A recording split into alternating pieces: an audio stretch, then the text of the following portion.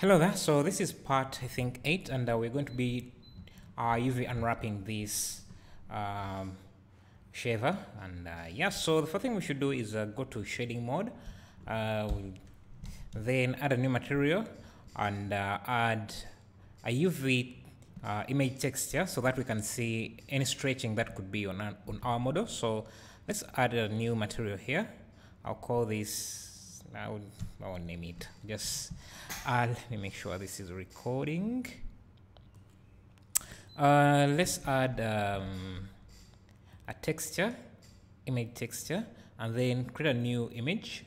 Instead of blank here, let's use UV grid.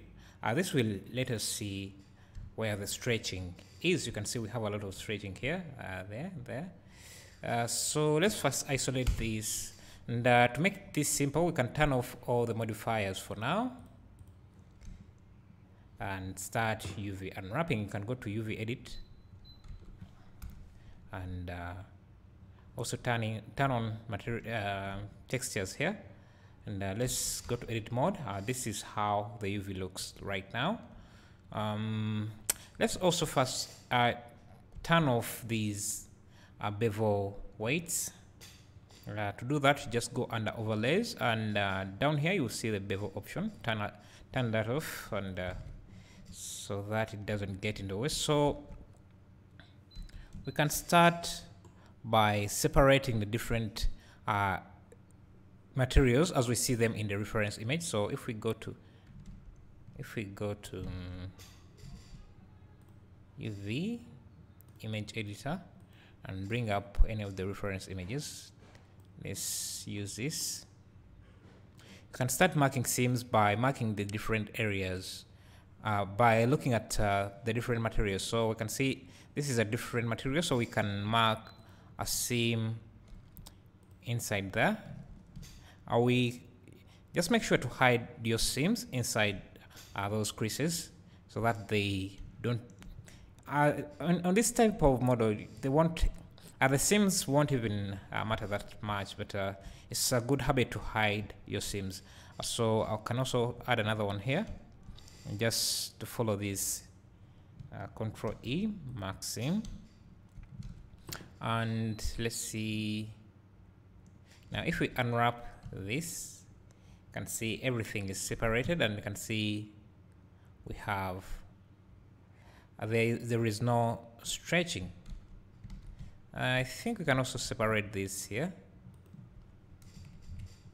Can use that inside loop there and mark it as a seam, unwrap, and I see that's what we have. Now let's see what else. Now we can come back in and turn on the bevel and all the other. So we need to apply the mirror modifier. Now again, unwrap again. I think this is good, but should we do this? I'm thinking of adding a seam somewhere here, but I think this is okay. I don't really have to. Maybe we can straighten these. Can just rotate this island here and make sure it is straight. Let me first turn off these so that it's not as slow.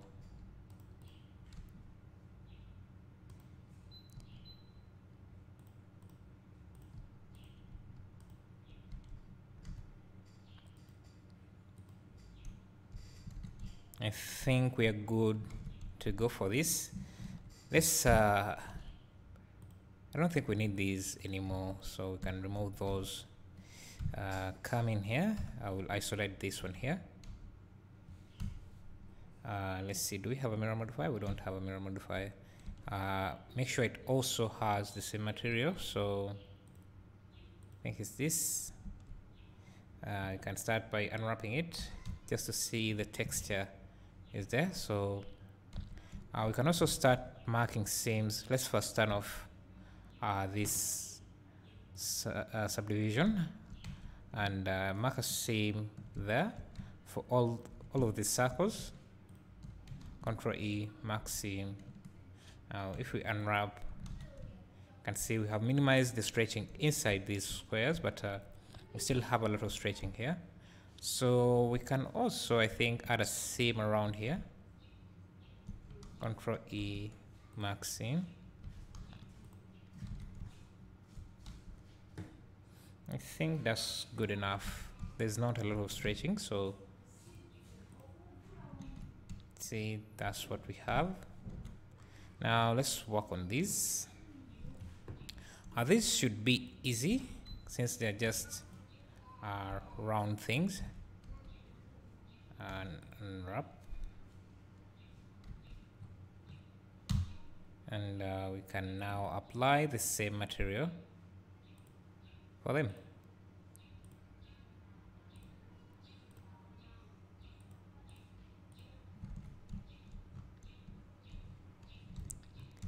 So that's what we have.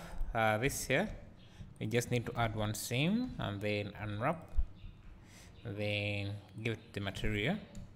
Yeah, so in the next lesson we'll look at adding the materials, and then we'll look at adding these details here using bump maps, and then these words here.